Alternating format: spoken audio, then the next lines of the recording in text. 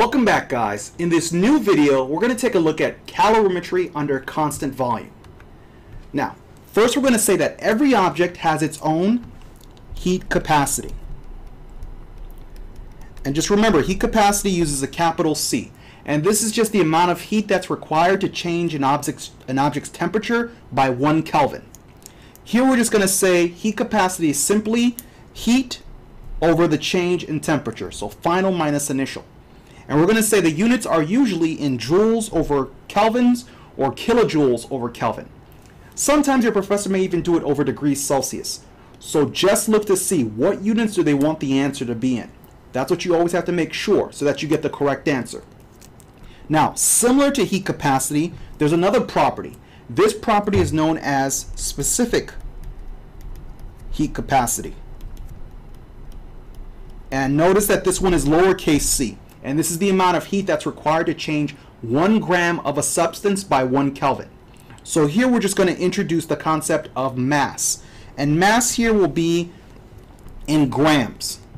So it's similar to heat capacity, but more in depth, where it talks about mass.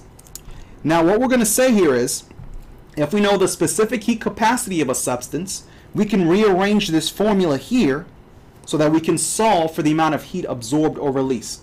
So if we want to rearrange this equation up here, so C equals Q over M times the change in temperature, just multiply both sides by mass times the change in temperature, and then you say that Q equals MCAT. So just remember, Q equals MCAT. Just treat the delta sign, the triangle, as an A. So that's the easy way for you to remember the equation. Q equals MCAT. This is the equation that we use anytime they give us specific heat capacity and we know the change in temperature and they give us the mass of an object. Now, based on the concepts we just looked at, let's take a look at this question here.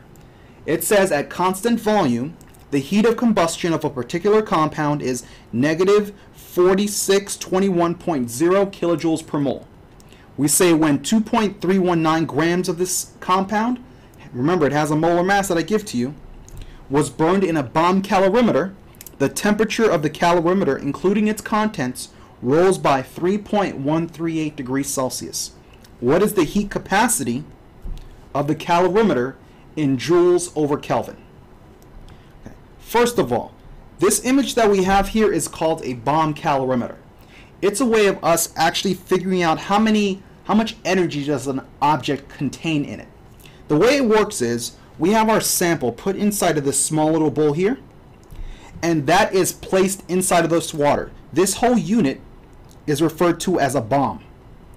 And what's going to happen is we're going to actually use these rods here, and we're going to send an electrical current, and it's actually going to cause this sample to explode inside of the bomb calorimeter. So that's why it's called a bomb calorimeter, because we actually cause the contents to explode. And when they explode, they're going to give off some heat. Now, there's a temperature in the water. This temperature is actually going to record how much the water temperature increases by.